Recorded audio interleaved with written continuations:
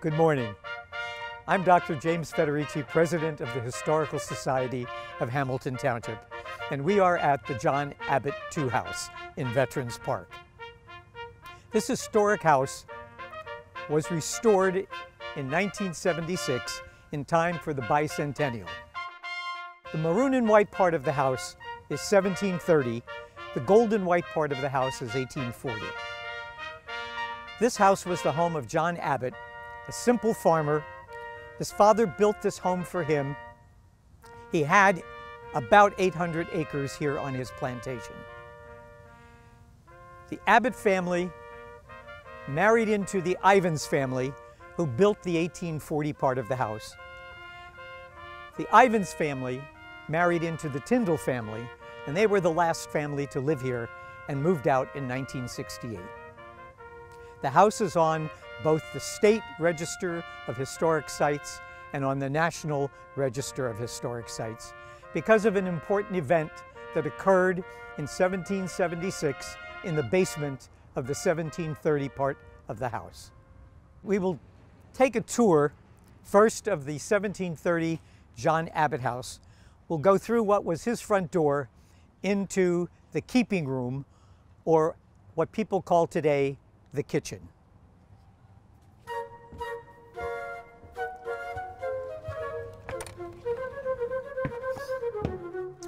We're now entering the 1730 keeping room, or what most people would refer to today as the kitchen. The most essential part of this room, of course, is the open hearth fireplace and the entrance to the beehive oven. This room was really the heart of the house. Everything that happened in this small home occurred here basically in the keeping room. If you were going to eat, you ate here. If you were going to read, you read here. You see in this room a wool spinning wheel to make clothes, so it was also a workroom. Over here we have a dough box, which would be used to prepare bread and other baking items. You would store the flour and the yeast in here. Once you made the dough, you would put the dough inside of the dough box for it to raise. The lighting for the house was candles. This is a candle mold in which you could either make beeswax candles or animal fat candles. The heat for the entire house was from the open hearth fireplace. There are cracks in the floorboards to the second floor that would allow the heat to rise. The water for the kitchen came from the well, which is outside opposite the front door. This is an original beehive oven. It's called a beehive oven because on the outside, which we'll see later, the bricks, the way they're formed to create the oven, makes it look like a beehive. The oven was used for baking and roasting, and in order to operate the beehive oven, you had to place red-hot coals from the fireplace inside of the floor of the oven and close the oven door. Sometimes they would actually build a wood fire inside of the beehive oven because they were looking to bake maybe 12 loaves of bread or several pieces of meat, and they needed a particularly hot oven.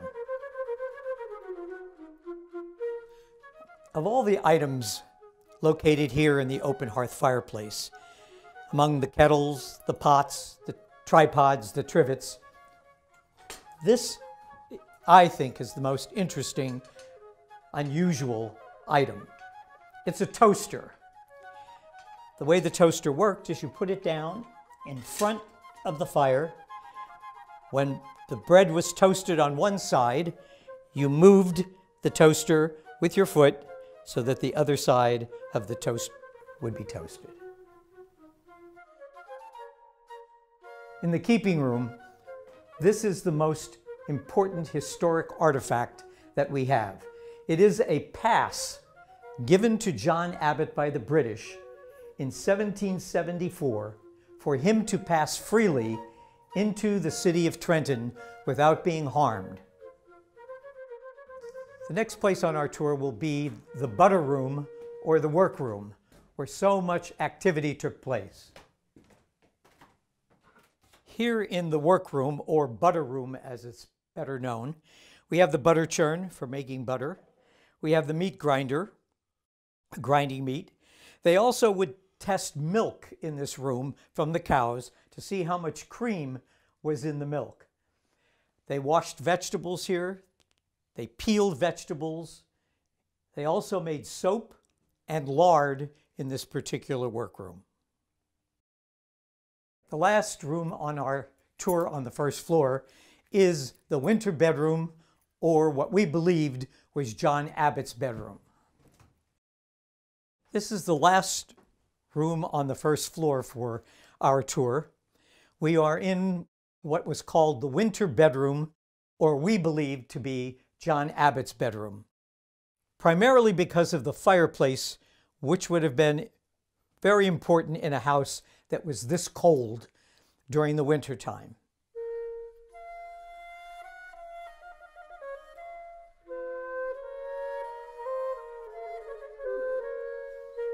After John Abbott died, his nephew Samuel and his wife and their children moved into this house. You see in this room 2 baby cradles.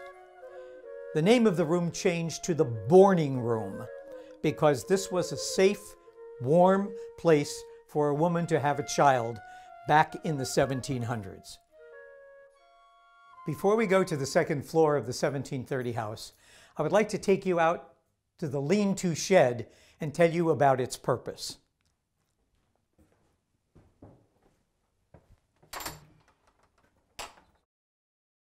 We're now entering the lean-to shed. The importance of this shed was to protect the beehive oven. We mentioned cooking in the beehive oven, baking in the beehive oven, when we were in the keeping room. This oven could not get wet, so the shed protected it from rain and snow. Also, the shed served a purpose of keeping the wood nice and dry for the open hearth fireplace and the beehive oven. The Abbotts used the lean-to shed to store farm tools, such as these over here, the scythe, the sickle, the saw, and the shingle maker, which we have right here. This particular cupboard housing tools and household implements, we believe is the only original piece of furniture from John Abbott. This cupboard was found in the old Abbott barn behind this house. At this time, we're going to go to the second floor of the John Abbott house. We're going to use the original pie-shaped wooden stairs.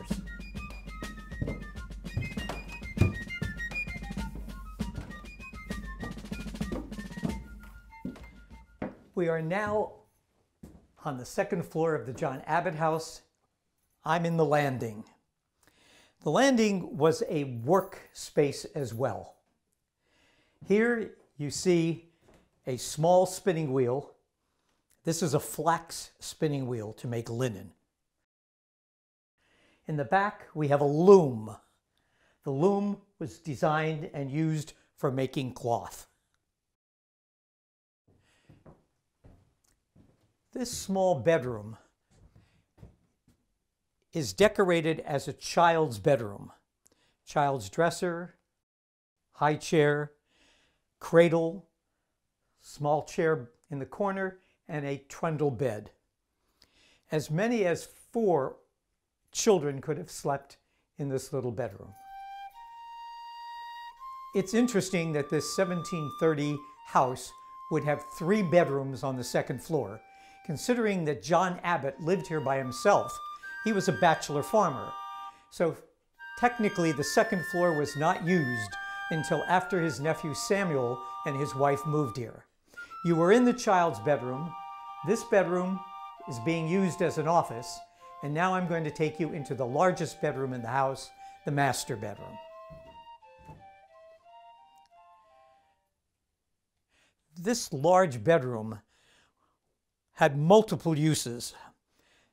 This, of course, would have been the parents' bed. A trundle bed, again, could sleep at least 2 or 3 children, and then a cradle for a baby. The beds in the 1730 house, even downstairs in the winter bedroom or the boarding room, were rope beds, as you see here. Sleeping on a rope bed, it would sag, and as it sagged closer to the ground, it needed to be tightened. This is a bed tightener. You would go around and tighten the ropes on the bed whenever it was needed. These mattresses, feather ticks as they were called, could either have feathers or straw inside of them. The more of these mattresses you had on the rope bed, the more comfortable it was to sleep. The beds in this house have antique quilts on them.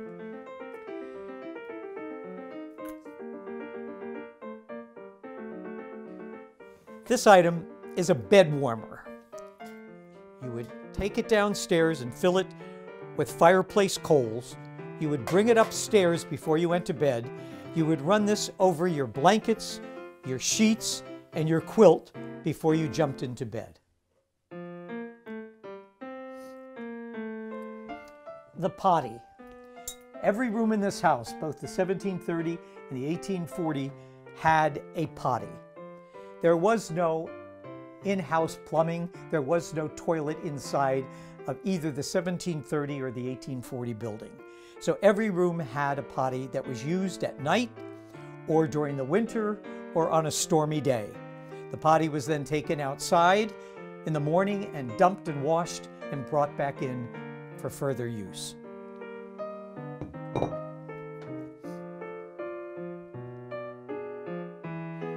Back in the 1730s and the 1840s, there were no closets in homes, especially not in this John Abbott house or the 1840 edition. They would store their clothes in chests of drawers like this, or in trunks, or pegs on the walls. The reason for that is closets were considered rooms, and rooms were taxed. So if you wanted to have a lower tax bill, you did not add closets in your rooms. The wood frames that you see propped up against the fireplace on both sides of the fireplace are quilting frames. These frames, when they're put together, could make a quilt similar to this one that's hanging here on the wall.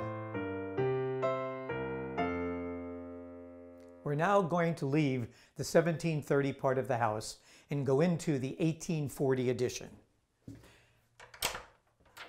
At one time, this was the outside wall of the John Abbott house.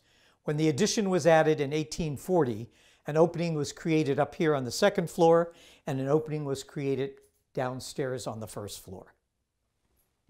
We're now on the 1840 landing.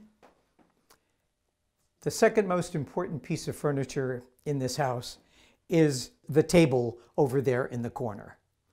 That table is a valuable antique. It's a game table used for playing cards. We're now walking into the first of 2 bedrooms in the 1840 edition. This would normally be a Victorian bedroom, but right now it's being used as a Victorian costume room. This room has mourning clothes for funerals, wedding clothes, tennis dresses, night dresses, all of which were donated to us by families in Hamilton Township. In addition to the clothing that I mentioned, we also have a collection of Victorian hats, Victorian shoes, fur covers, fur muff, a Victorian feather fan, a child's red bathing suit made out of wool, and a Victorian doll that was donated to the Abbott House by a Girl Scout troop in Hamilton Square. This is the last room on the second floor. It's the second bedroom that's actually set up as a bedroom. Again, no closet in this room. Clothing would have been kept in a chest similar to this. Heating in the 1840s was very different than what we experienced in the 1730 part of the house. Here we have a potbelly stove, a Franklin stove, wood burning or coal burning to heat the bedroom. Each room would have had a potbelly stove similar to this. Again, because there was no bathroom in the house, people would have used water pots, soap dishes, and towels to freshen up in their room. The lighting in the 1840s was either whale oil and eventually kerosene. The beds changed also in the 1840s. Instead of rope, we went to wood slat.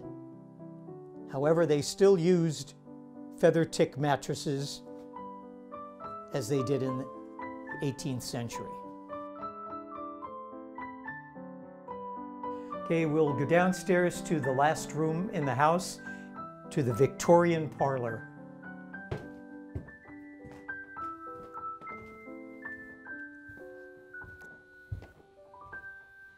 We're entering the Victorian parlor. The furniture in this particular room is authentic Victorian furniture. Upstairs, I mentioned that the card table was the second most valuable piece of furniture in the house. The tall case clock is our most valuable piece of furniture. The tall case clock differs from a grandfather clock in that it is wood front enclosing the mechanism. This particular clock came from the Layler family and was donated to the Yardville National Bank, and the National Bank donated it to the John Abbott House. In this room, we have a Victorian organ, Civil War time period, 1860. We purchased this from a family in Groveville. Above the organ is a rare Victorian piece. It's called a hair wreath. If you look at it carefully, it looks like flowers. However, it's human hair that was collected from different members of the family who died. Once the hair was collected, it was designed into a wreath and placed behind glass. Another piece of furniture that I'd like to highlight in this Victorian parlor is the melodeon. This is a mid-1800s piano-like instrument. The legs come off. It can be carried outside. If there was some sort of an event or a party outside, you'd be able to take this out as musical accompaniment. Two other pieces of furniture worth mentioning are the Victorian drop-leaf writing desk. Of course, writing corresponding with people was very, very important. It was basically the only way to keep in touch with people. And the library. Back in those days, people used their library not only to educate themselves, but for entertaining reading as well. An interesting feature of this living room fireplace are the cupboards that appear on both sides of the fireplace. There's one exactly like this on the other side of the fireplace. What these were warming cupboards to put your pillows and your sheets, your blankets in here, get them warm, and then take them upstairs to bed.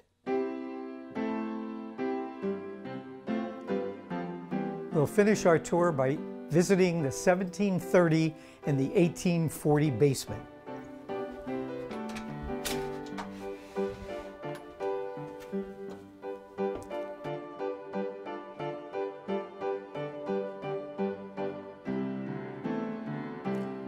I'm standing in the 1730 section of the house. This basement is very historic. The reason why this house was placed on the State and National Register of Historic Sites was because in December of 1776, the treasury of the colony of New Jersey was hidden here in this basement. The treasurer, Samuel Tucker, was a friend of John Abbott, and Samuel Tucker asked John Abbott if he could hide the money someplace on the farm. Tucker brought the money out. Actually, he brought two types of money. He brought signed colonial money and unsigned colonial money. He put a trunk of unsigned colonial money in the attic, and he put the signed money, which of course had value, here in the basement in tubs covered by broken dishes. They thought that the money was safe. However, a spy in Trenton, a barmaid by the name of Mary Pointing, overheard people speaking as to where the treasury was taken. So on December 9th, 1776, a squadron of British troops came out to the Abbott House, came into the house and searched it from top to bottom, did find the trunk with the unsigned money and took it, but never discovered the treasury hidden here in the basement. In colonial times, in this particular farmhouse, this shelf was used as a form of refrigeration to bring food down to keep it cold for a short period of time. The shelf is hanging to keep it off the ground so that the mice would not get to the food. Over time, amateur archaeologists in Hamilton Township have donated to the John Abbott House Native American, particularly Lenni Lenape, artifacts. We have here in these two cases the collections of George Sharp, George Mosier, and Donald Dillatush. We have everything from scrapers and axes to arrowheads and spearheads. We've moved out of the 1730 part of the basement into the 1840 section. I'm standing next to an anvil and an air blower and horseshoes, all of which were donated to us by a family in Yardville. These items came out of a blacksmith shop that once existed in the village of Yardville. This yoke was given to us by the Tyndall family, the last people to live here on the farm. This, of course, would have been for oxen or large horses to either pull a wagon or to pull a plow.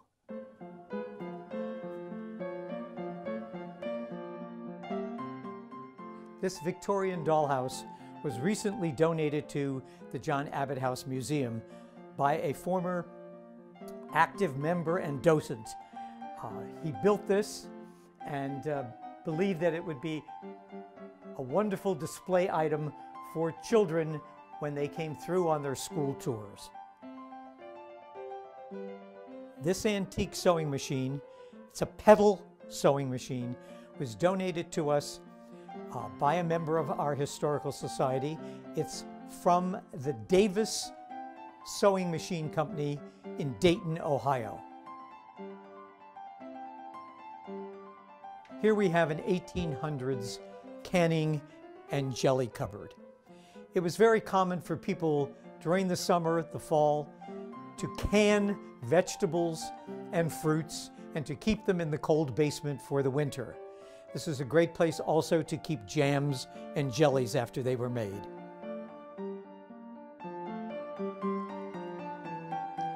Here we have a late 1800s icebox.